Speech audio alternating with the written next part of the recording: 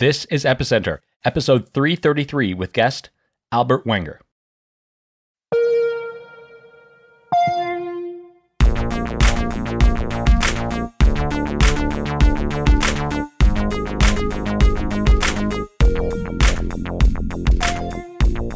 Hi, welcome to Epicenter. My name is Sebastian Couture. Today our guest is Albert Wenger. Albert is a partner at Union Square Ventures. They're a New York-based early-stage VC firm, and they've invested in companies like Twitter, Tumblr, Etsy, Kickstarter, and many others. Albert is a graduate of Harvard and MIT and holds a Ph.D. in information technology. Now, before he joined USV, Albert founded several companies in the early aughts, and he was the president of Delicious, which I'm sure you'll remember as the great bookmarking service in the early 2000s. I certainly used it a lot. So one of the main motivations for getting Albert on the podcast was his book, World After Capital. In his book, he explores the shift from the industrial era to the knowledge era. Now, I haven't read the book, but after listening to Brian and Frederica's excellent interview and preparing this intro, I think I'll spend the rest of the day doing just that. So the book explores technological progress throughout civilization and how each era has caused a shift in scarcities. So in current times, Albert makes the argument that following the Industrial Revolution, capital became scarce. But as we shift towards a fully digital society, scarcity will move to our attention. Anyway, I'll stop there and let Albert walk you through the thesis of his book, but it's available for free at worldaftercapital.org, so I encourage you to check that out if you want to read it. He also blogs at continuations.com and recently posted an article in which he proposes that the economy should go into suspended animation for the duration of the COVID crisis, which is something that I'm largely in favor of. So here's what you'll learn in the interview. Albert's background and what he did before USV, the motivations for writing World After Capital, how the properties of zero marginal cost and universality, specifically in the area of computing, are unique to the digital age, human attention as the primary scarce resource in the digital age, the shift towards the knowledge age and the role of capital in the future, COVID-19 as a catalyst for positive societal change, and things like universal basic income, the potential upsides for crypto in the current economic crisis, and the inherent asymmetries between technological progress and privacy. So on the topic of COVID-19 and the potentials for this crisis to have hugely positive impacts on the world long term, I'm fully on board with the idea that society has the opportunity to hit a massive reset button.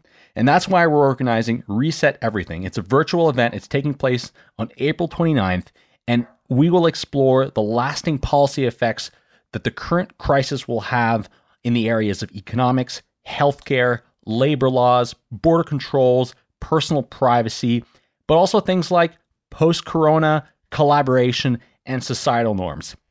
We'll be announcing the first speakers to confirm very soon, so please go to reseteverything.events to save your seat. Once again, it's happening online on the 29th of April, and we're super excited to be organizing this event and looking forward to seeing you there. Before we go to the interview, I'd like to tell you about our sponsor for today's episode, Status. Of course, the Status mobile app launched recently in the Apple App Store and Google Play Store.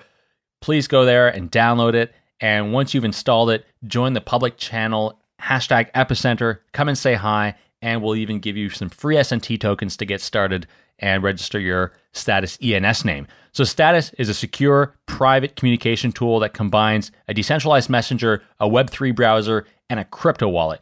It strives to be a secure communication tool that upholds human rights and privacy.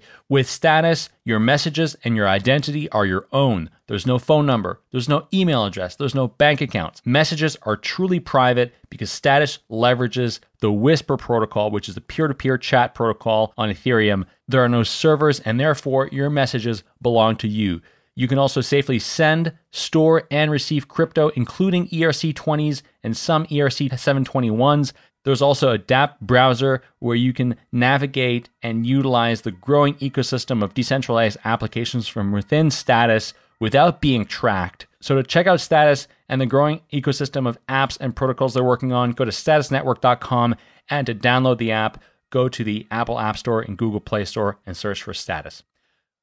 And with that, here's our interview with Albert Wenger. We're here today with Albert Wenger, who's a partner at Union Square Ventures, a very well-known venture capital fund in New York. Albert's written a wonderful book called World After Capital that we're going to speak about today. A lot of the ideas are super timely in, a lot of the kind of economic and global change and pandemic that we're going through at the moment. So thanks so much for joining us today, Albert. Great to be here. First of all, hear a little bit about your background. So many people will be familiar with Union Square Ventures. Like, what did you do before and how did you end up becoming a venture capitalist? I always like to say I became a VC because I was a bad operator. And people think I'm joking, but it's entirely true. I started a company while I was getting my Ph.D. at MIT. I started a company because this whole web thing was exploding. And I was working on my dissertation and I was like, oh my God, there's like only 3 people ever who will read this. That's my 3 thesis advisors. And maybe that's even questionable. What am I doing? And so I started a company late 96, early 97, internet healthcare space. Ultimately got it funded, recruited a management team and so forth that seemed to be going really well for a while. But I realized in doing it that I was not really cut out to be an operator. But I thought startups were a really amazing aspect of capitalism, that you could go start something that people would give you money for it. And so I was like, well, the other way I could maybe be involved with this that might be a better fit for my personality is to be a venture investor. And from that realization, which I sort of had in like 98, it took me basically 10 years to actually be a GP at Union Square Ventures. And I don't want to bore you with the details of that, but it's a fairly circuitous route that involved starting my own fund unsuccessfully, trying to start another fund also unsuccessfully, and doing something else in between also unsuccessfully, and then eventually doing something successful, which was Delicious with Joshua Schechter, and then joining Union Square Ventures. Perfect. That's super interesting. So that happened in the mid-noughties, and you've been a managing partner since. But as our listeners will note, this was way before blockchain actually emerged. So you did Web2 investing to start off with. When did blockchain come to your attention, and what did you find notable about it? Because Union Square Ventures was one of the first VCs that actually started investing in this space. I'm trying to recall exactly who first pointed me in the right direction.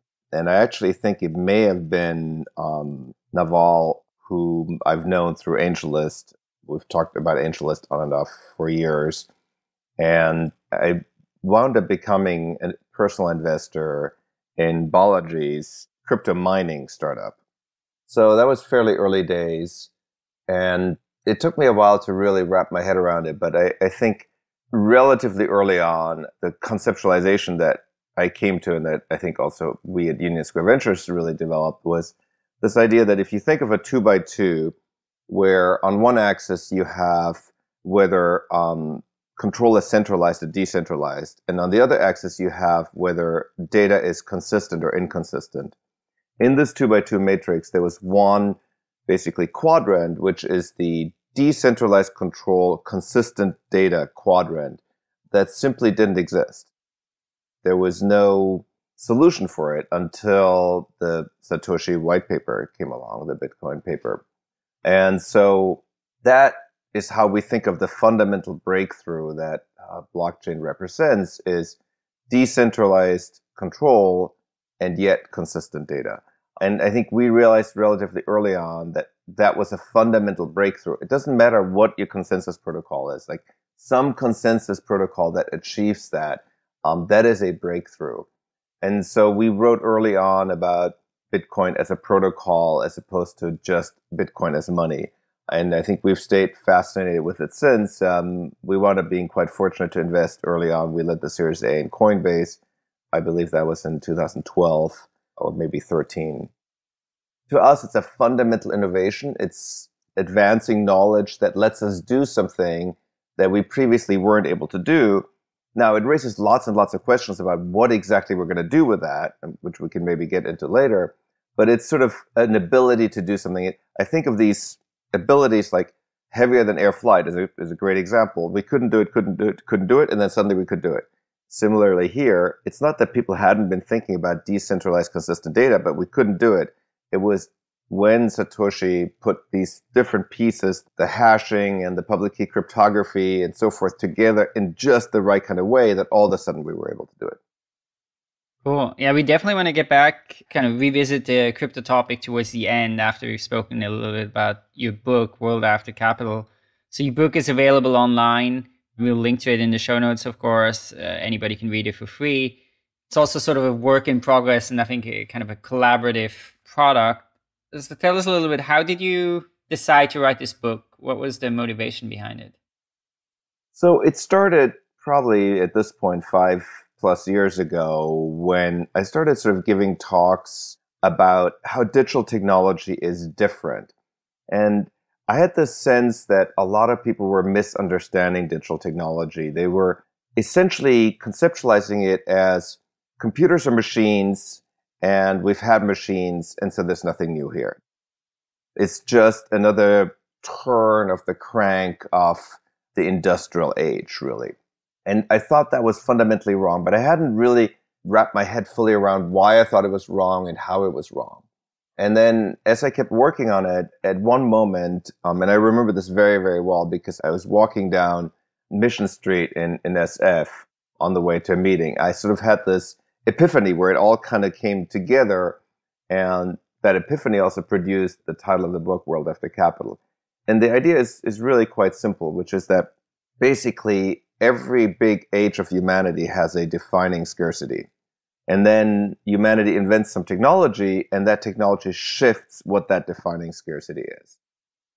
Homo sapiens emerged roughly 250,000 years ago, and for the longest time, Homo sapiens were foragers. In the forager age, the defining constraint was food. Your tribe either found enough food, or it had to migrate, or it starved.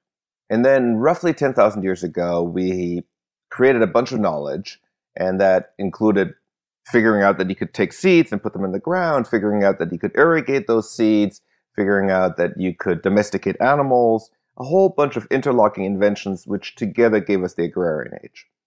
And that set of technologies shifted the constraint. The constraint no longer was food directly, but suddenly became land, arable land. How much arable land do you have? And if you had enough arable land, you could build sort of a flourishing agrarian society. And then, only a couple hundred years ago, we had the Enlightenment, and with the Enlightenment, we had scientific breakthroughs. We figured out chemistry and physics, the ability to make steam power and then electric power, to do mining, to make processed materials. And all of that gave us the industrial age. And the constraint shifted again. It shifted from land to capital. And when I say capital, in this context, I mean physical capital. Who can make factories and produce cars or put railroad infrastructure in place and erect buildings, that became the binding constraint. So those were the three big ages. And we're going to get to the next age in a second. The important insight was that each time when we shifted the binding constraint, we also radically changed the way humanity lives. So when we went from the forager age to the agrarian age, we went from being migratory to being sedentary. We went from living in very flat tribal societies to living in extremely hierarchical agrarian societies.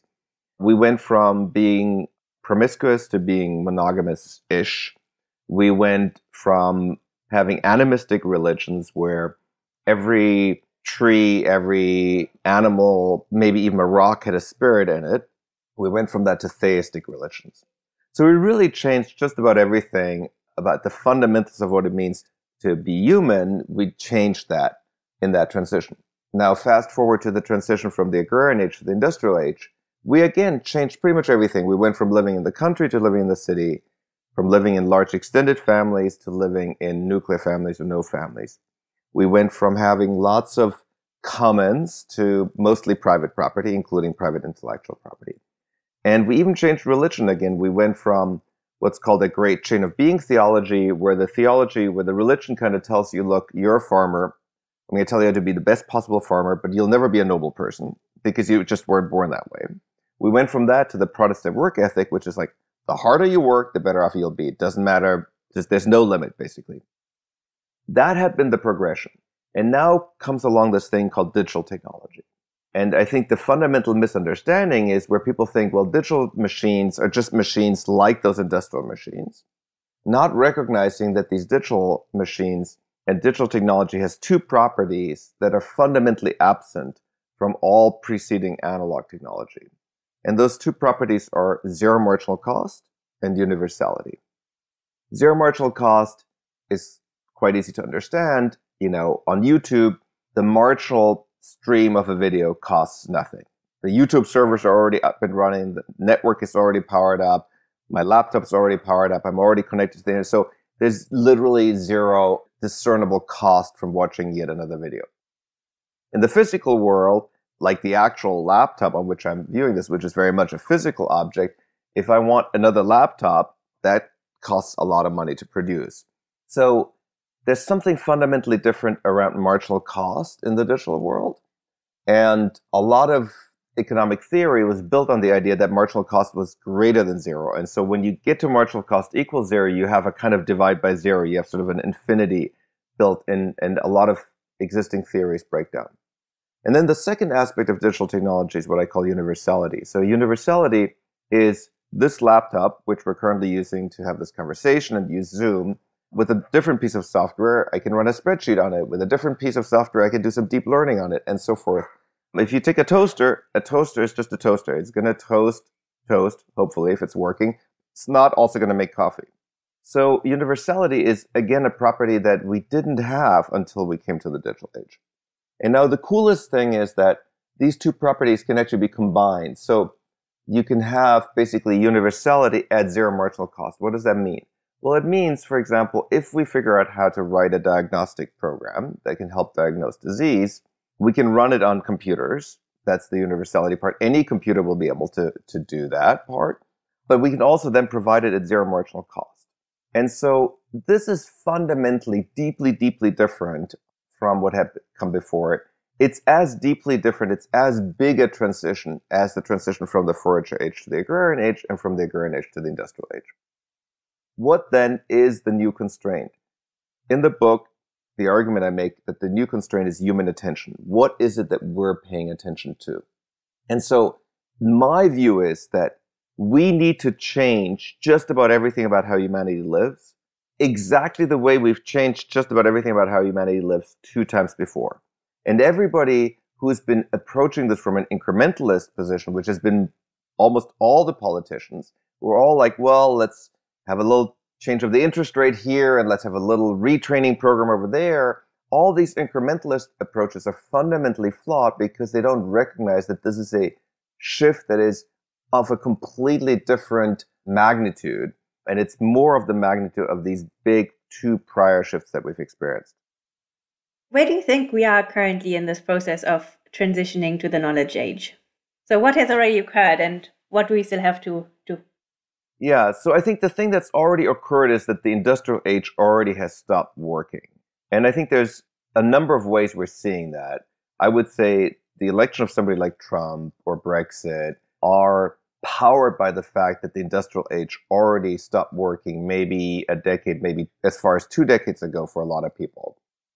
What I mean by stopped working is that people were all of a sudden no longer seeing why they were doing all of this. It seemed like a very small group was reaping all the benefits and a rather large group was stagnant.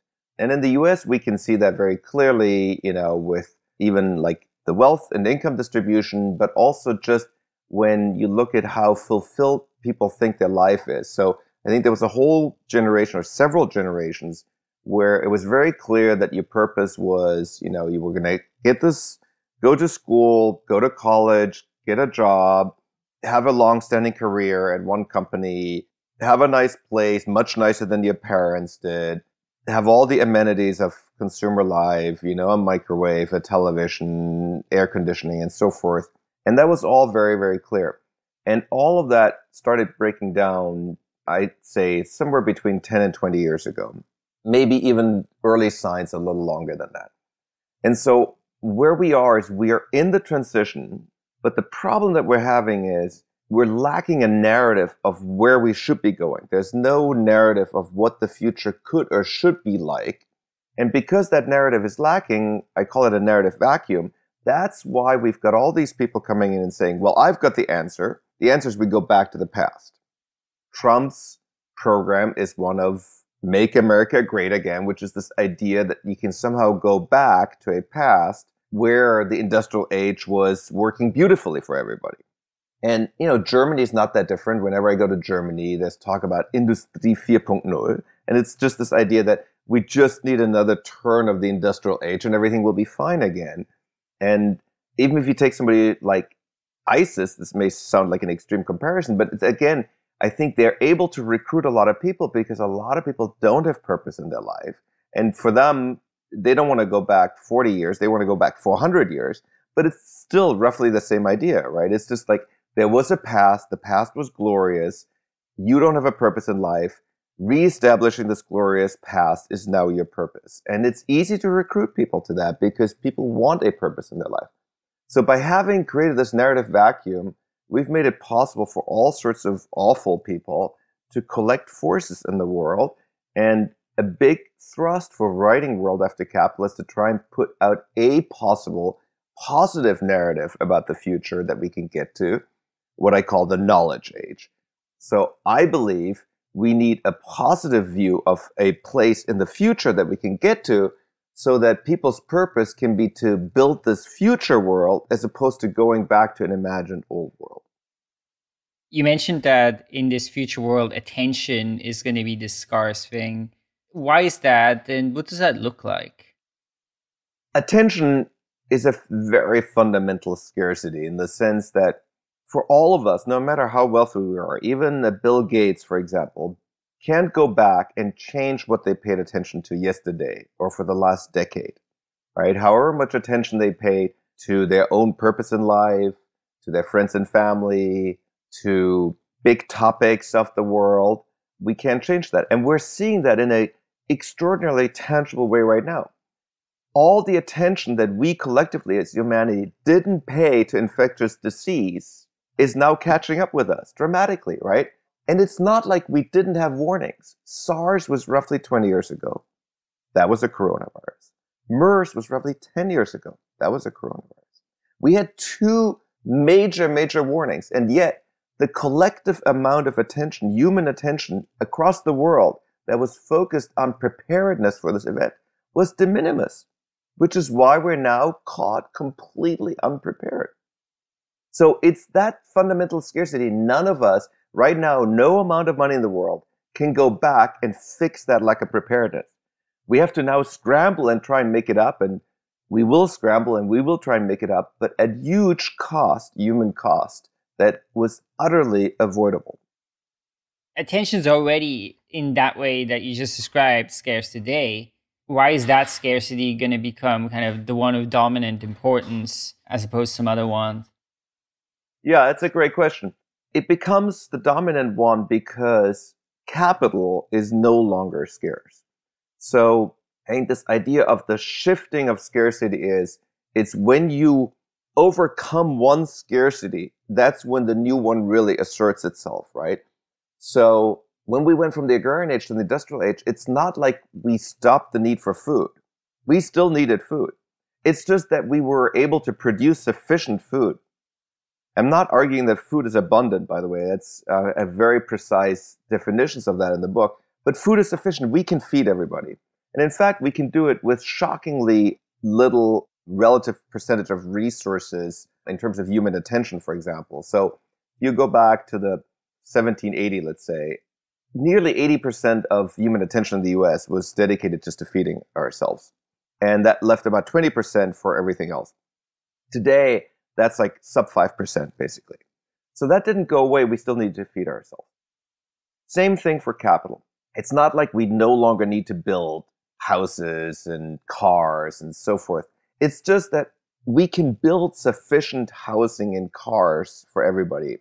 And there's no better way to see that than to look at China. I mean, China can literally like stamp entire cities out of the ground in the space of a couple of years. During this coronavirus crisis, they built entire hospitals in the span of days. So our ability to provide housing and transportation and so forth is not the binding constraint anymore. We have sufficient capital and sufficient means of producing capital. So that's why I'm saying the really big issue now is attention.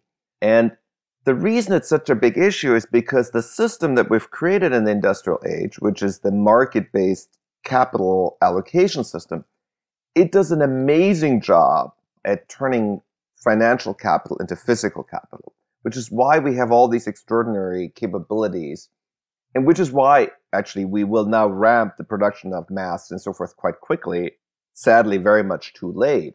But we have that ability, and we will crank out a lot of that stuff now.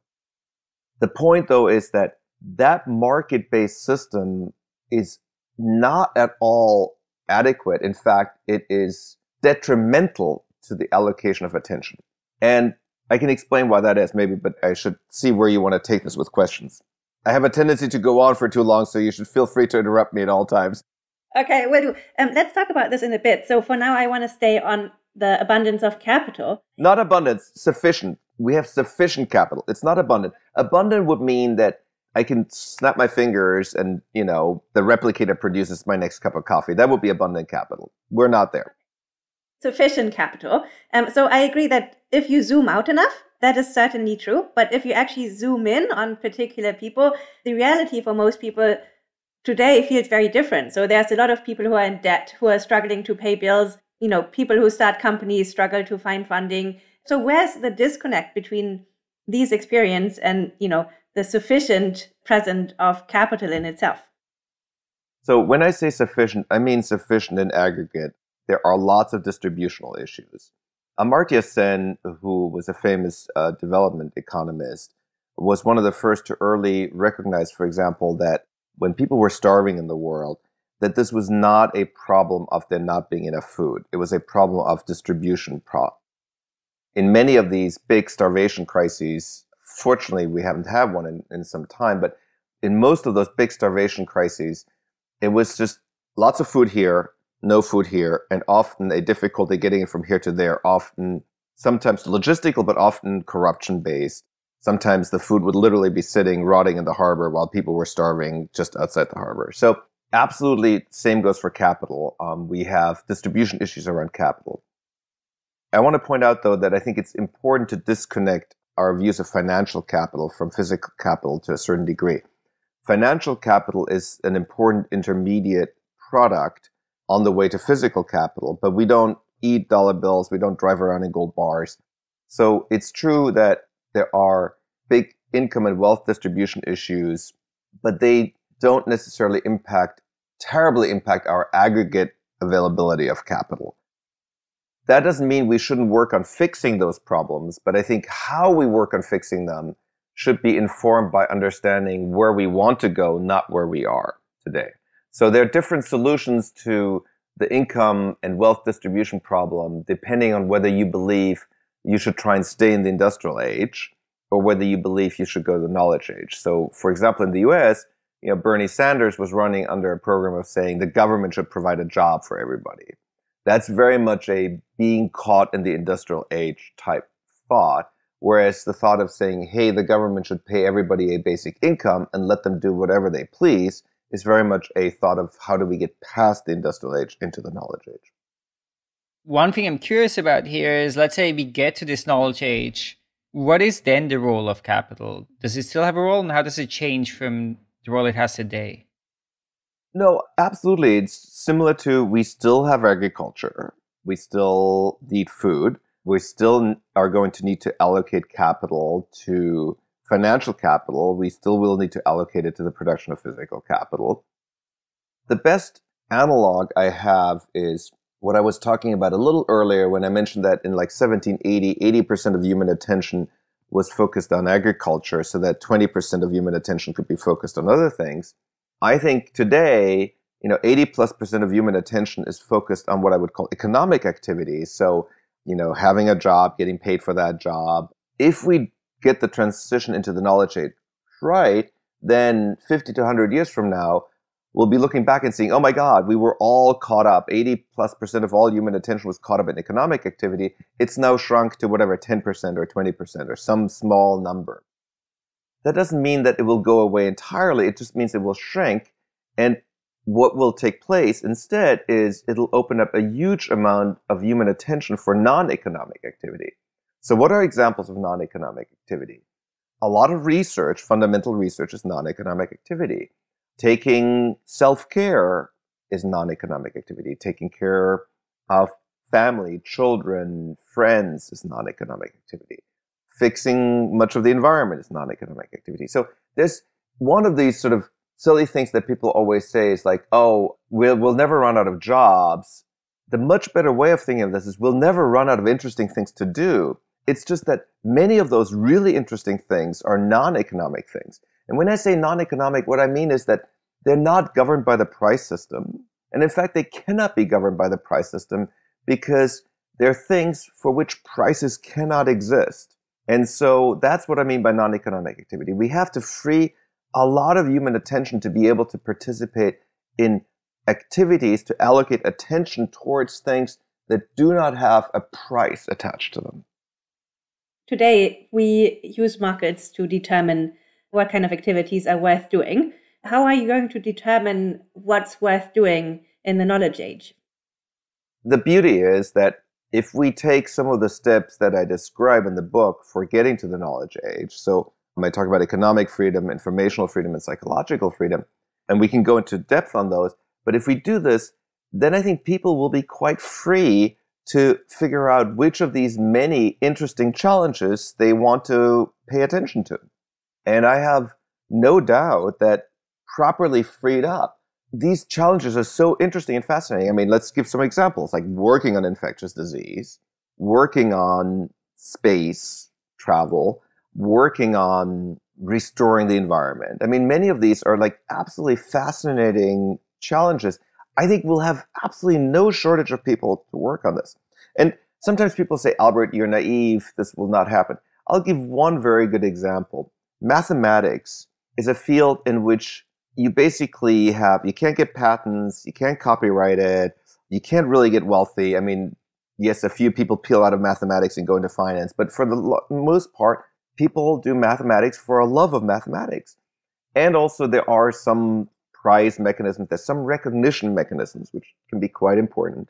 And yet we've had an extraordinary flourishing of mathematics over many, many years now. When you go today to high school, even to college, the math you learn is all the math that had been invented by like 1850 or so. All the math that we've invented since, which is just huge realms of mathematical thought, you don't even get to until you get to graduate school. So math is a perfect example of an activity that's largely a non-economic activity, and yet we have no shortage of people who are working on mathematics. So these freedoms that you think are kind of prerequisites for us to really making that possible so that people can kind of function in this way? One of the things I talk about is where is a lot of our attention today trapped? It's trapped in what I call the job loop. And right now we're seeing a huge disruption to this job loop because of the coronavirus and because of lockdowns. But the job loop for most people is, you wake up, you go to work, you do that so you can earn a wage. You need to earn the wage because it's the only way you can live.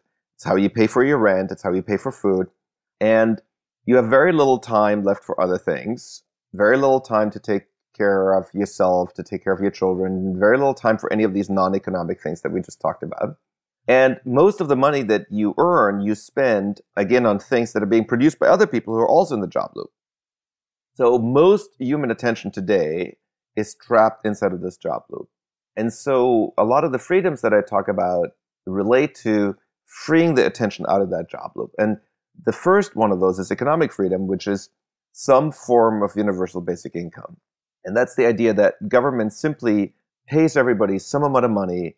And we can talk about whether it has to be government. There's some interesting crypto projects where people are trying to construct cryptocurrency systems that don't rely on government that would provide a basic income. But there's some mechanism by which you receive a recurring income stream, and that income stream is enough for you to take care of basic necessities. I propose in the book that in the US, this should be something like $800 a month. And people always go, well, $800 a month is nothing. Like, what are you even talking about? Like, nobody can live in Manhattan for $800 a month. And the answer is absolutely you can't live in Manhattan for $800 a month, but you also don't need to live in Manhattan. One of my sort of favorite charts to critique is this chart that shows that by 2050, everybody will live in cities. It's just taking a current trend and extrapolating it without asking why that's happening. Well, it's happening because for most people, you cannot earn a living anywhere other than the cities. Now, some of us are fortunate we can work remotely. If you're a designer or a coder, you can live almost anywhere and make money. But a lot of people need to live in a center of economic activity to be able to live. The second you have a universal basic income, people could move to places where it's extremely cheap to live. And then people say, but people won't do that. And I say, no, we absolutely know that people do this. And we know it because we have some people receiving a basic income today, and they're called pensioners. And what do pensioners do? They move to a place where it's cheap to live. Absolutely, we have to see this as a fundamentally liberating construct. It liberates you to walk away from a bad job, walk away from a bad living situation like a bad spouse, walk away from a bad city, and walk away from cities altogether. So it's fundamentally, deeply, profoundly liberating economically. The second big freedom I talk about is informational freedom.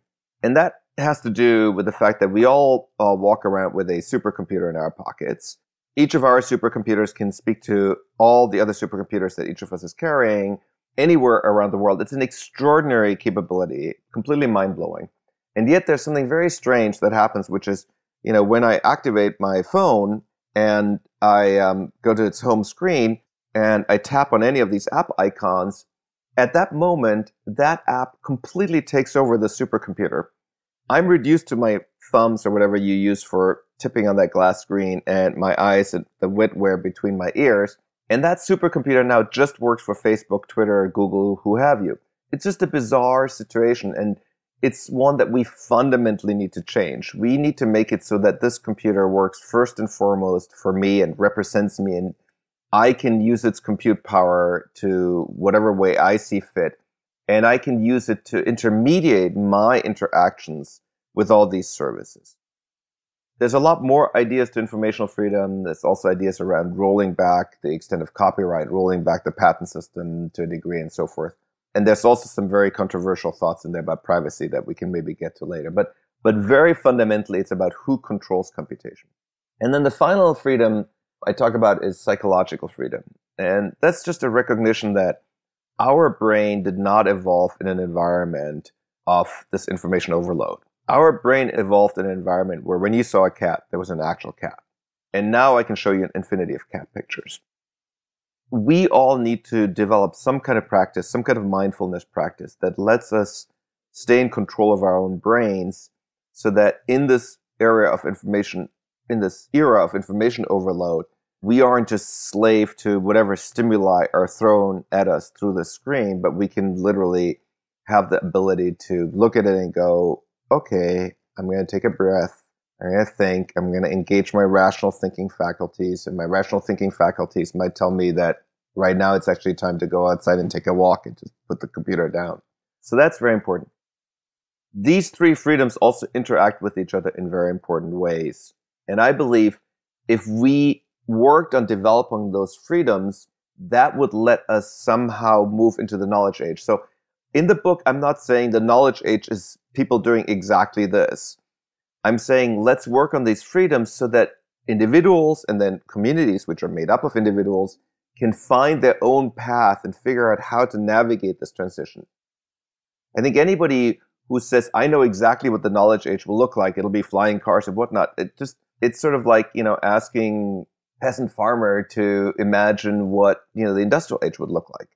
Or even asking people in the industrial age, like if you had told people we would all have these, they would have said it's crazy. It can't be done. So I'm not trying to speculate much about what the knowledge age will look like once we're 50 or 100 years into it. I think it's incredibly hard to even imagine what it would be. I'm just talking about how do we make it so that we can adjust into it. So speaking about like adjusting into this new age, one of the things you mentioned was that both the transitions we had before, each time was accompanied with, war, violence, and there was, it was a very maybe painful process, even if what came afterwards was pretty positive. So what do we do here? Like, how do you see this transition play out? Do you also think we have to expect war and violence? Are there things we can do to prevent that? Mark Twain has this great quote, which is history doesn't repeat, but it rhymes. And so I do think the prior transitions were extremely violent. So when we went to the agrarian age, the agrarian societies basically wiped out all the foraging societies. I mean, there are hardly any left around the world. This happened quite rapidly. So once agriculture was invented, the foragers got wiped out very, very quickly. And then, of course, going from the agrarian age to the industrial age, that transition involved multiple revolutions, very violent revolutions, French Revolution, for example. It ultimately required 2 world wars. And even after 2 world wars, we weren't entirely done because we still tried the experiment of communism. We still killed lots of people in Russia and in China before getting to kind of into the industrial age. I believe that we are going to we're on track to repeat the same mistake. It's going to take a different form. We're seeing one example of that form right now. It is entirely possible. In a way, we're lucky with the coronavirus. It could be much, much worse. I mean, it's bad, but it could be much, much worse. This thing could have a 20% fatality rate or a 30% fatality rate, right? So the threat that I'm mostly focused on, however, is the climate crisis. We're very, very far behind on the climate crisis. And I think that the transition to the knowledge age, the sort of violent portion right now, my best candidate for where that will come from, what the motor of that will be, is the climate crisis. Now, in the book, I talk a little bit about why this happens. I think it happens because when you get to the end of an age, the people who are in power are the people who control the previous scarce resource. And because they control the previous scarce resource, they see everything that the new age can do through that lens. So when we got to the end of the agrarian age, the people who were in power were the people who controlled land. It was the aristocracy, it was the church. And when they saw what the industrial age could do, when they saw what industry could do, they didn't think, oh, here comes the industrial age, oh, the constraint has shifted, oh, it's about capital. They thought, oh my God, I can have tanks and battleships, so I can have more land. And I think we're making that very same mistake in just a slightly different pattern, which is the market system has worked so well, and the people who are in charge politically, who hold power, who wield power, are people who either control capital directly or indirectly. And we think about everything through the lens of capital. And so when we see computers and the digital technology, we don't think, oh, here comes the knowledge age. We're like, oh, how can I have more market cap? How can I have more financial wealth? How can I take the existing system and have even more time and attention allocated to it as opposed to less time? And I think we see this, even if we look at the current discussion of the various bailout measures, most of them are squarely aimed at retaining the existing system and propping up markets and propping up financial assets. Thankfully, there's some discussion now this time around also around implementing a UBI, which I think would be a very forward-looking measure.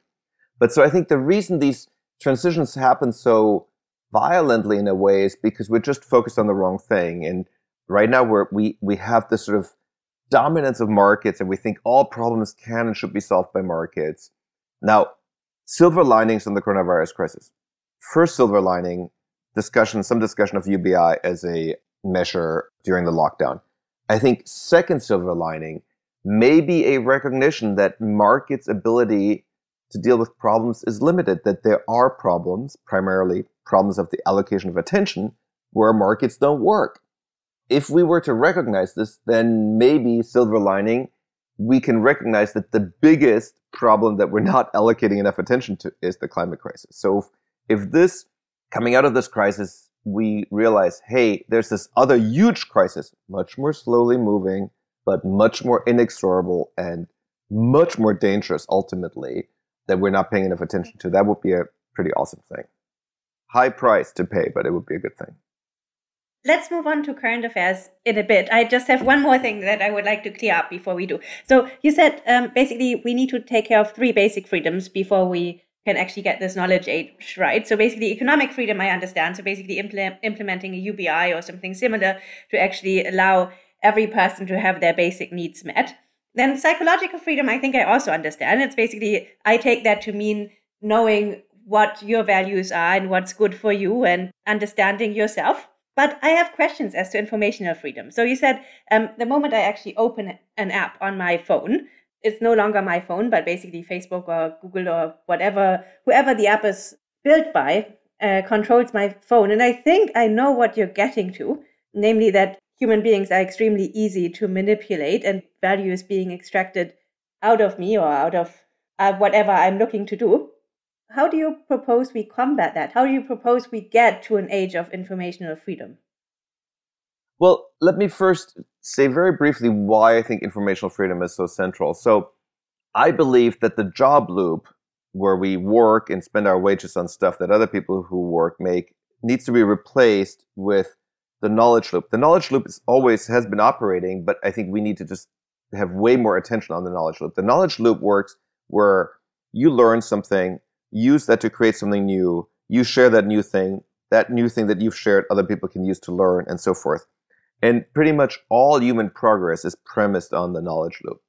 And I believe that in order for the knowledge loop to really be able to flourish in the digital age, we need to have this informational freedom. And so, for example, it's wonderful that we have the Creative Commons movement. It's wonderful that we've had open source licenses, right? So open source licenses are a great example where we've made an intellectual breakthrough on how to kind of roll back some of the traditional thinking around intellectual property through a new licensing scheme. And all of a sudden, I can take code, I can learn how this code works, I can modify that code, and I can reshare it, right? Same for Creative Commons. I can find a Creative Commons image, for example. It's an image maybe explaining a physical process or Pythagorean theorem. I can go improve that image. I can reshare my improved image. So those are very clear examples of how more informational freedom can help fuel the knowledge loop. Now, how does that relate to these devices? Well, these devices are our portal to the world of information. And right now, what's happening on these devices is that other people primarily control which information is surfaced to me. So let me give a good example, one I'm intimately familiar with because we were investors in the company, and that's Twitter, right? So I follow quite a few people on Twitter. And right now, really my only option is to use the Twitter client and have the Twitter client decide what my timeline looks like. And Twitter makes a lot of interesting decisions. For example, the other day, during this Corona crisis, I was hearting a tweet. Now, I'm very old school. For me, the heart is still the star. It's just like, I want to remember this tweet. This tweet is somehow important. It's not for me. I like this tweet. And I was hearting something about chloroquine as a potential treatment. And then I get a DM from somebody else saying, hey, you're spreading misinformation on Twitter. I'm like, I'm spreading misinformation? It first didn't even register. And then I realized, oh, my liking something was added to other people's timeline by Twitter's algorithm. So this is a perfect example of where everybody has a supercomputer, but our timelines are centrally controlled. Why do we worry so much about Twitter's algorithm? Well, it's because there's only one algorithm, and we're just recipients of that algorithm. We can't run our own algorithms easily. I should very easily be able to download a piece of open source software that somebody else has programmed that I can tweak parameters of that gives me my preferred Twitter feed. There should be thousands, potentially millions of Twitter algorithms. And then, of course, we immediately realized that would dramatically reduce the power of Twitter. And it's interesting little historical tidbit here. Twitter, of course, started out as an API only. It was just a service in the cloud. Twitter didn't have any official clients. There were lots of third-party clients. And it was only when a company that was called Uber Media, and Uber Media was started by Bill Gross and Idealab, and it was buying up a bunch of Twitter clients, and it was kind of threatening to fork the network. And at that moment, Twitter kind of blinked and was like, oh my God, we can't have that happen. And so we're going to have all these official clients, and we're going to just completely clamp down what anybody else can do programmatically. And at that moment, we lost Twitter as the programmable network, and we went to Twitter, the programmed network by Twitter. So I believe the answer to your question is APIs. Everything needs to have an API. Anything that's out there, I ought to be able to program. And that includes Facebook, Twitter, etc. And that's not such a crazy idea.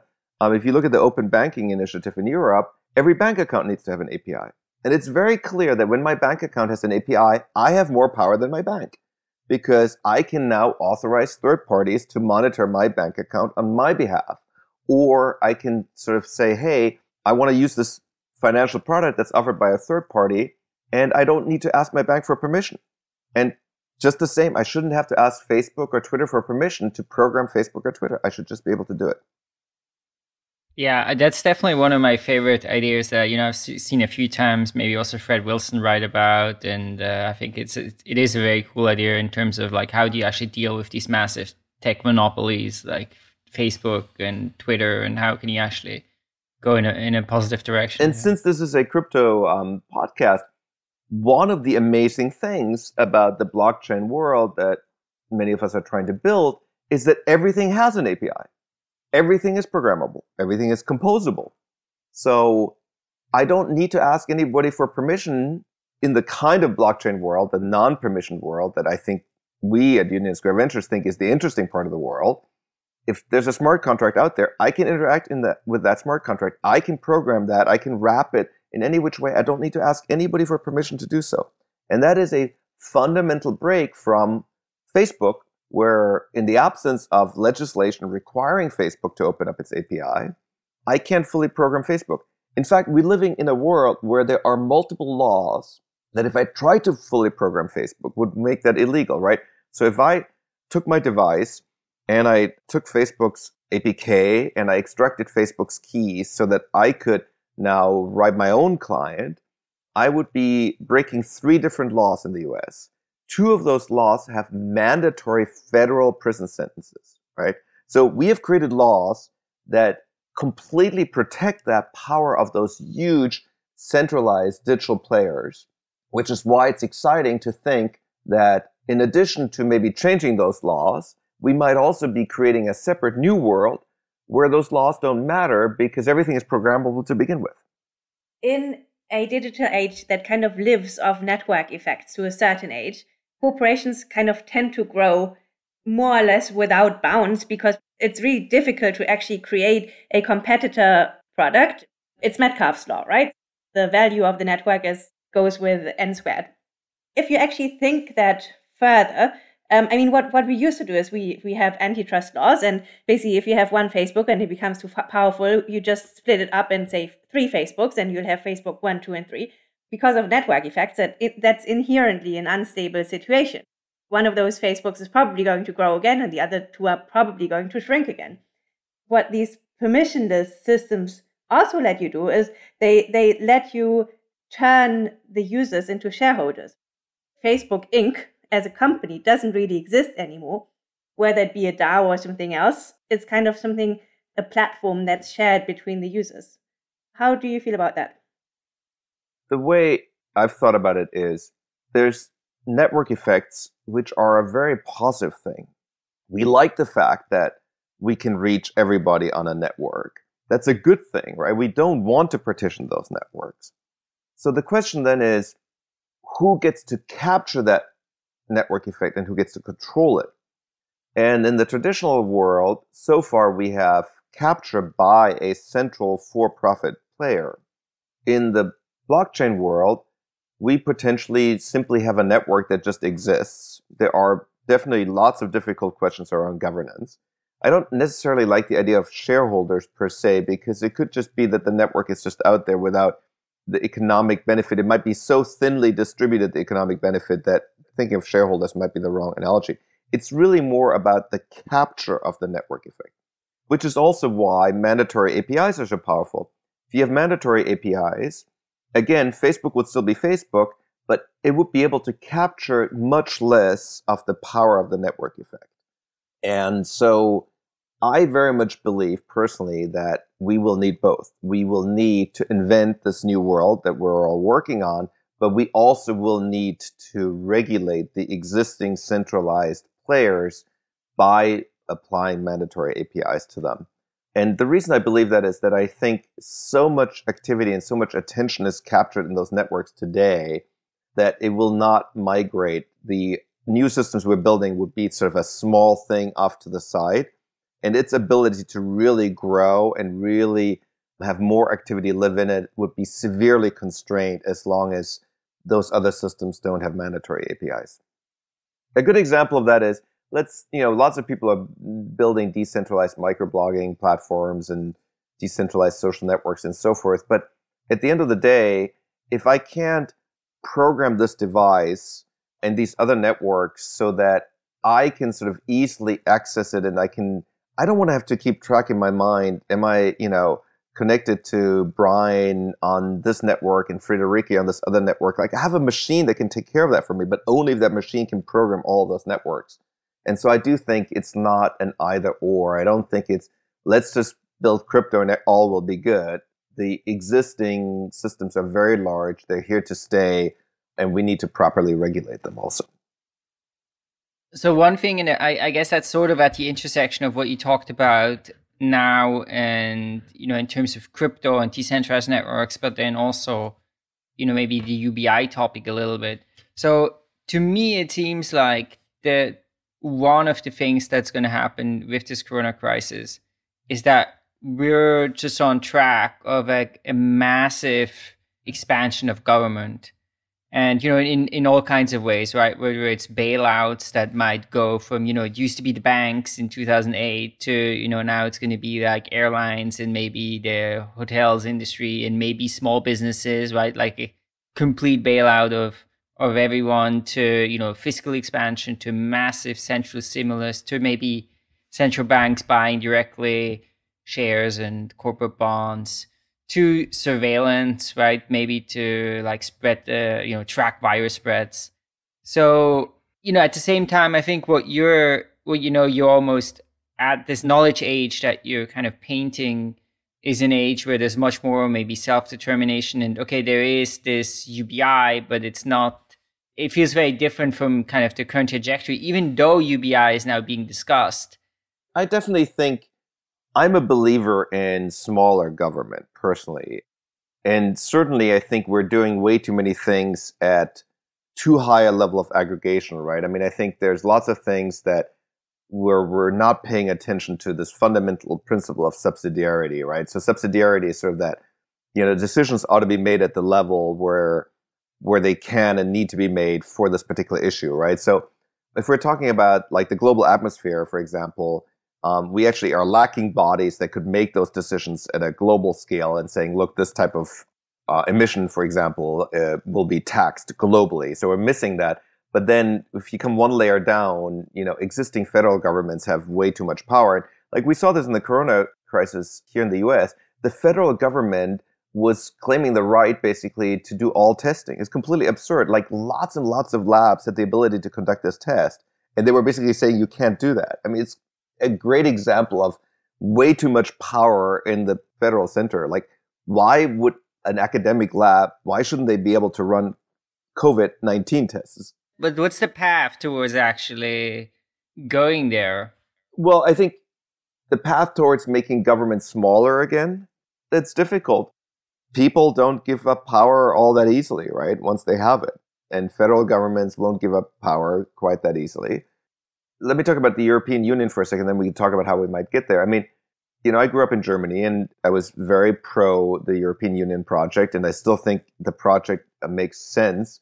But again, I think from a subsidiarity principle, I think the EU got involved in regulating a lot of things that don't actually make sense to be regulated at the EU level. And I think some of the resistance that Brexit was able to catalyze against the EU, and that I think is not going to go away, was a reaction to the EU regulating certain things that are just unclear that they need to be at all regulated at the EU level. How do we get there? Well, so I do think that one of the big underestimated powers of UBI is that it will free people up for one very important non-economic activity, and that's organizing, right? So right now, a lot of people don't have time to be politically engaged. They don't have time to be educated about issues. They don't have time to protest. They don't have time to write to legislators, to run for being a legislator.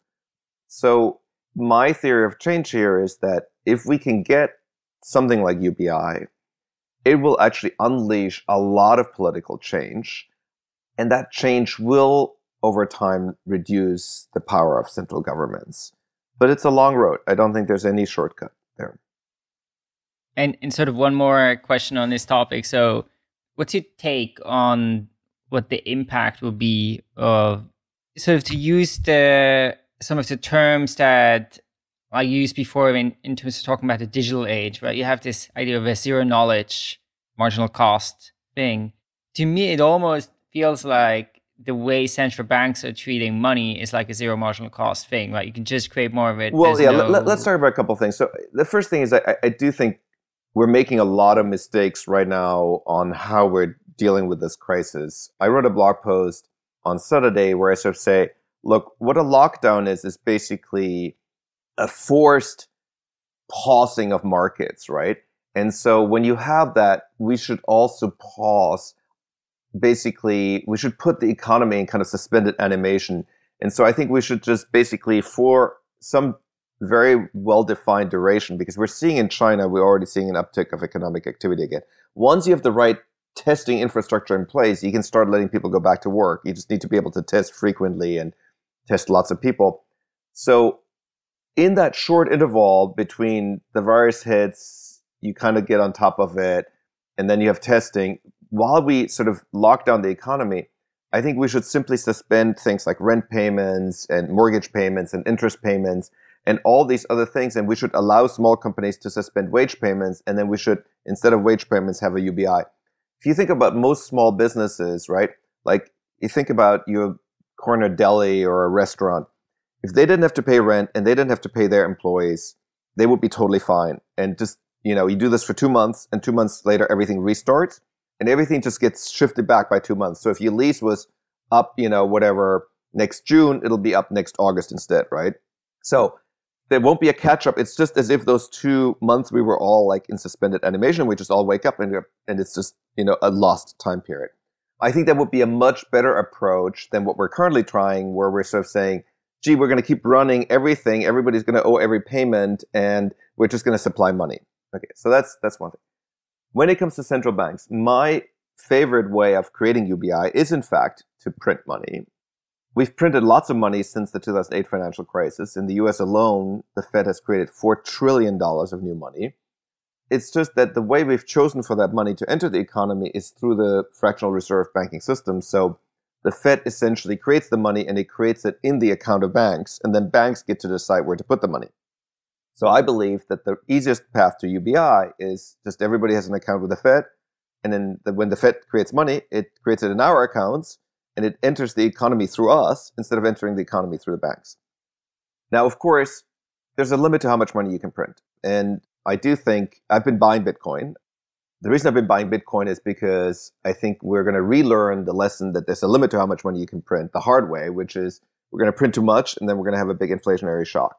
I think there's a lot of money one can print. The world has become fundamentally deflationary. Technology is a deflationary thrust. It makes everything cheaper. And so we live in a world where technology provides a deflationary force that allows us to print a lot of money, but there's a limit to how much money we can print. And so to get the proper UBI system, we probably need to be printing money by giving it to people, but then we also need to find large pools of money and start sucking the money back out. And that can happen through taxation, that can happen through potentially negative interest rates or demurrage or some mechanism by which we hoover up excess money. So that's all doable. I think we're going to learn the lesson again the hard way, because we're going like, well, gee, we've printed a lot of money already and there's been no inflation. We've printed $4 trillion and no inflation. So let's print another $4 trillion. But at some point that breaks. You can't print unlimited amounts of money, because the value of money is, as we all know, it's like an equilibrium point that exists in our minds. And that equilibrium point, if we all decide that too much money has been printed, that equilibrium point can shift very dramatically. Yeah. I mean, in terms of there's been no inflation, I mean, you could say there has been very much inflation just of asset prices. There's maybe not been as much inflation of consumer prices. Yes, absolutely. I think that's totally correct. We've certainly seen that all around the world.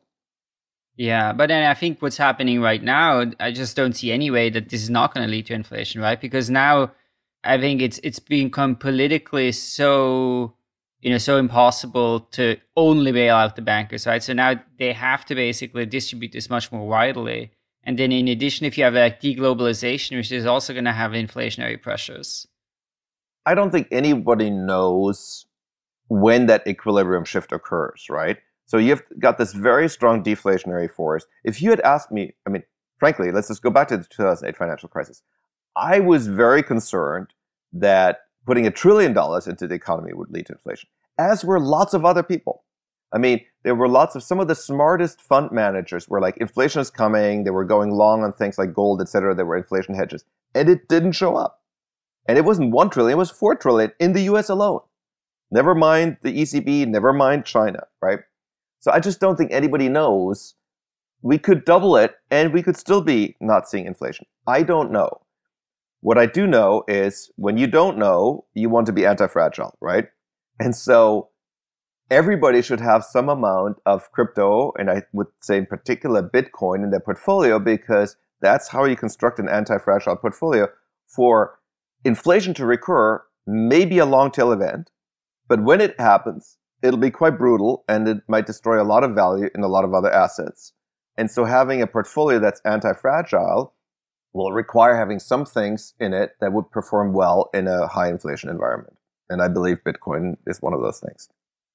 Anti-fragile is often taken to mean uncorrelated, right? So basically this has been the narrative for Bitcoin for a long time.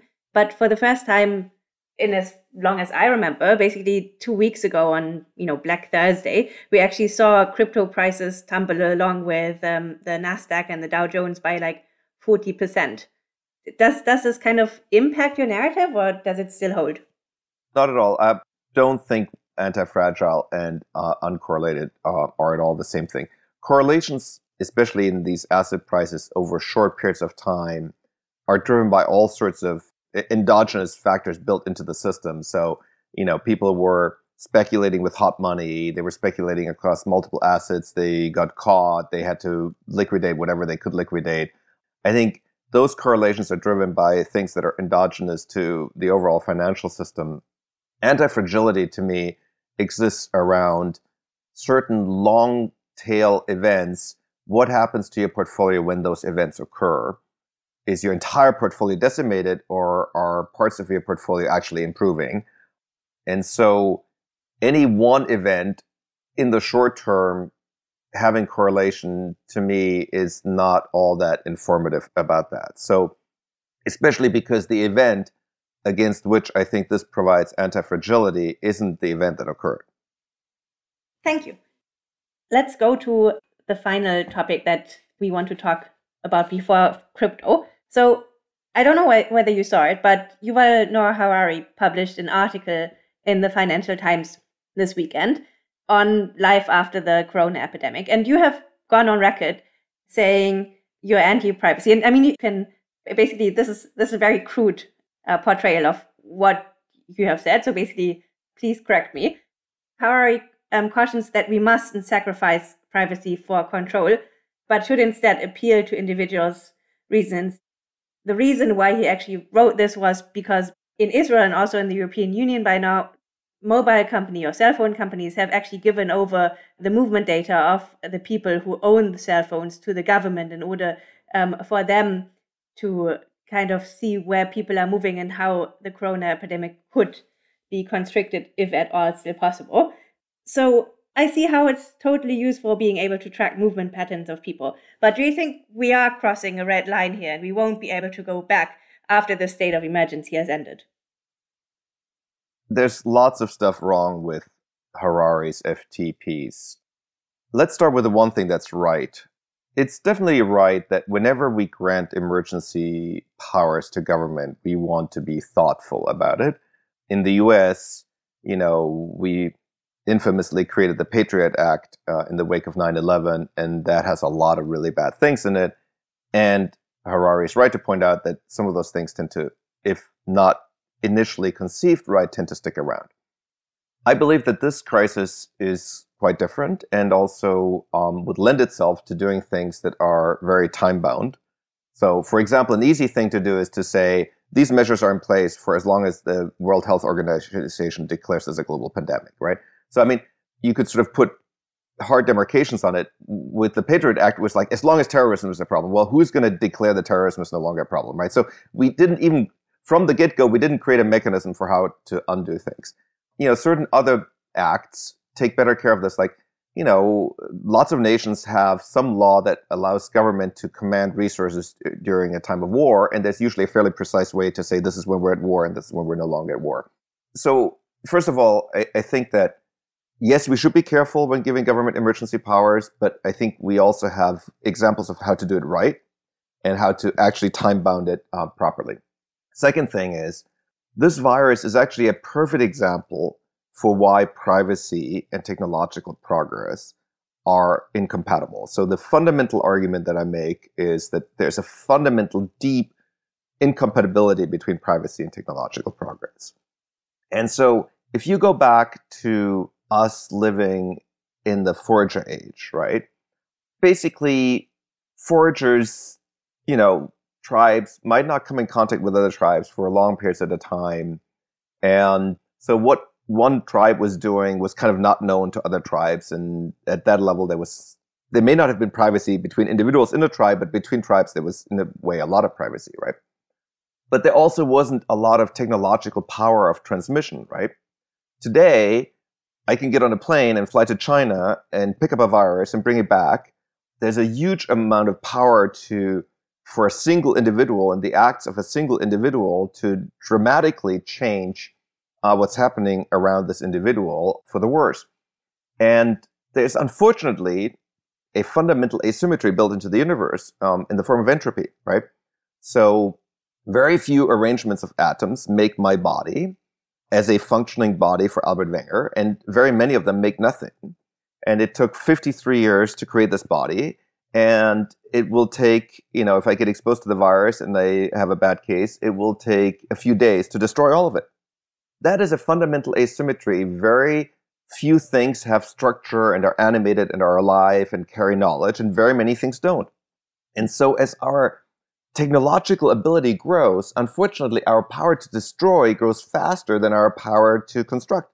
And that is a fundamental asymmetry. And so if you think more about a virus as an example, my wife and I, we are investors in a company in New York City that makes synthetic viruses. You can do this today with basically off-the-shelf technology. You can make synthetic viruses. Why are we investors in this company? Well, because synthetic viruses are a great way to target cancer. We think it's probably the best shot to cure cancer. But it also means that kind of what those people are doing, society should have a pretty good window into it. It should have a pretty good window into, are the people who are making synthetic viruses to cure cancer, or are they making synthetic viruses to make a more higher fatality rate version of the coronavirus, right? So in sci-fi, there's this notion of an ender, right? An Ender's Game is literally named after that. With enough technological capability, a single individual could end all human life. And so as technological power grows, ex post enforcement isn't that useful. And so privacy, which then requires ex post enforcement, is detrimental to our ability to have technological progress. And coming back to Yuval's piece, I think it's just an idiotic piece, because how are we going to get back to work? The only way we're going to get back to work is by massive testing.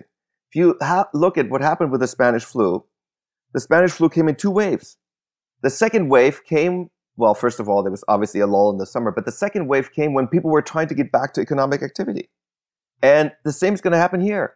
We're not all going to be affected when this lockdown comes down. When we go back to work, if we don't have a massive testing infrastructure in place, and if we don't actually give the government the power to say, you've been tested and you have to stay home, we're going to just reinfect everybody. And this whole thing will have been for nothing. I mean, obviously, we can't reinfect people who became immune during the first go around.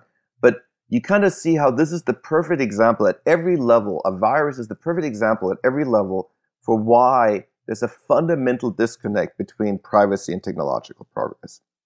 And so, to me, and I gave a big talk about this at Blockstack Berlin, it's not that privacy didn't serve an important purpose. We have to understand what is the purpose that privacy served and how can we achieve those things. And largely, it was a freedom-preserving thing. And I believe that economic freedom, informational freedom, and psychological freedom together can amount to way more freedom than privacy was able to provide you.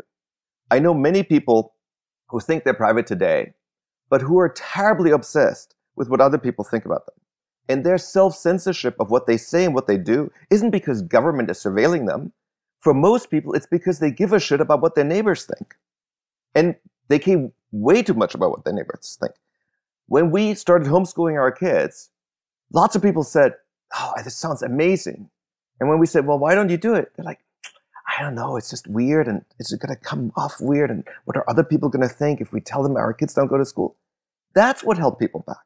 So I just think when we think about one of the central reasons why we have privacy, it had a lot to do with freedom. I think there's lots and lots of ways to be very free, but not have privacy.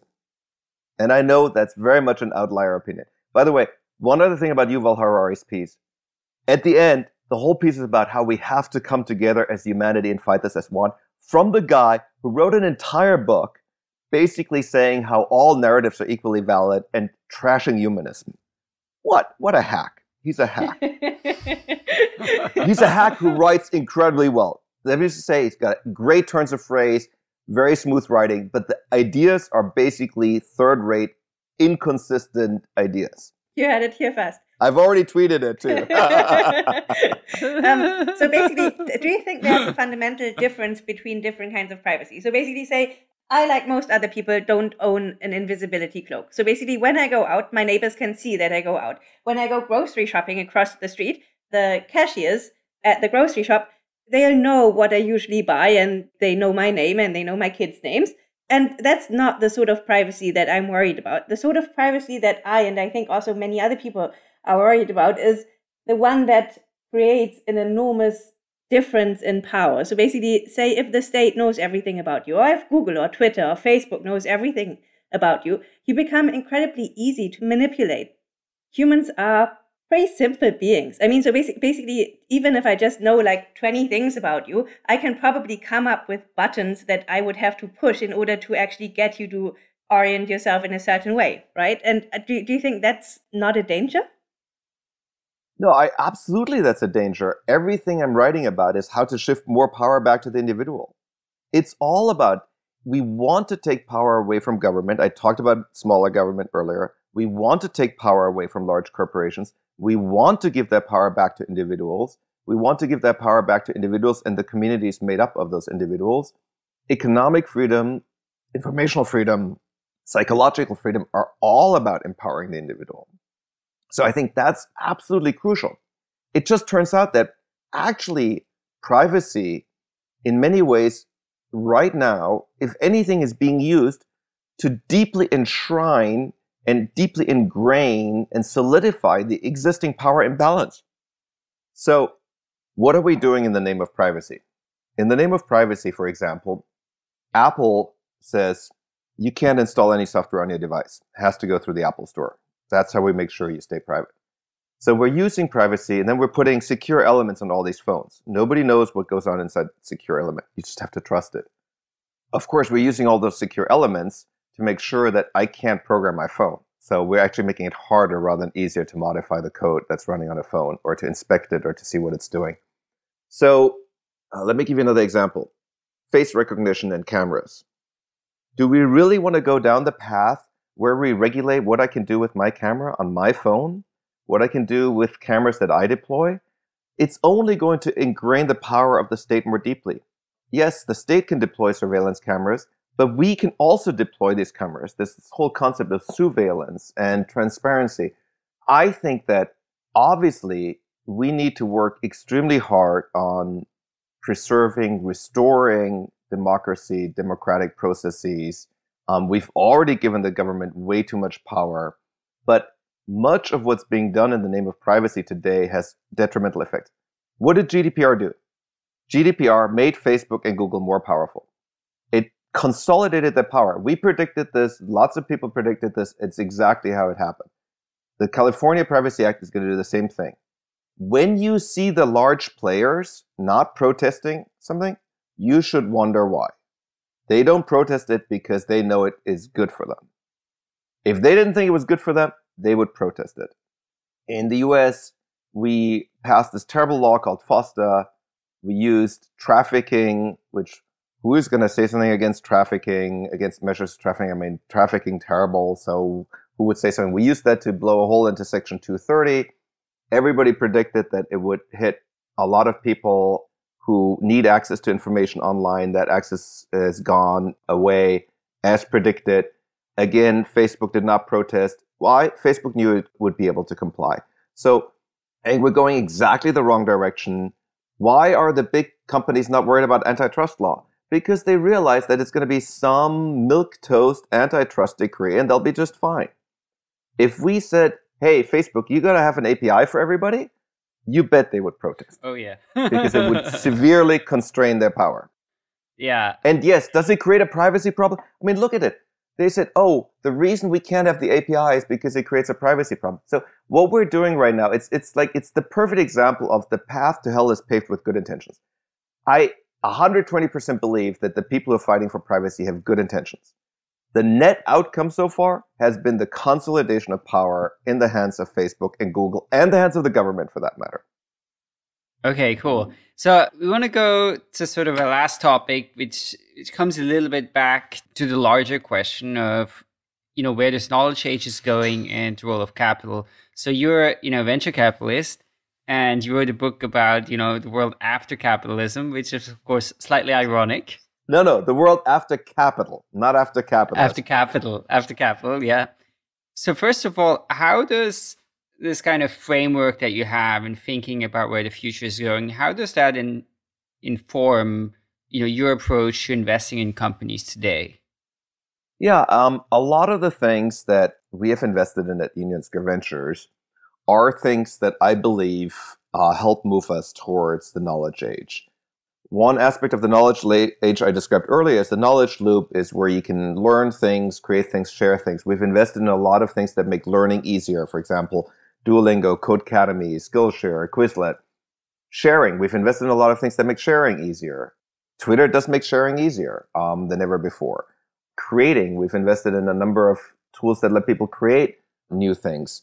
And like Splice is a very good example of that. You can create new music. Just download sounds and instruments and create new music. So I believe a lot of the things that we have invested in and will continue to invest in are things that will help move us to the knowledge age.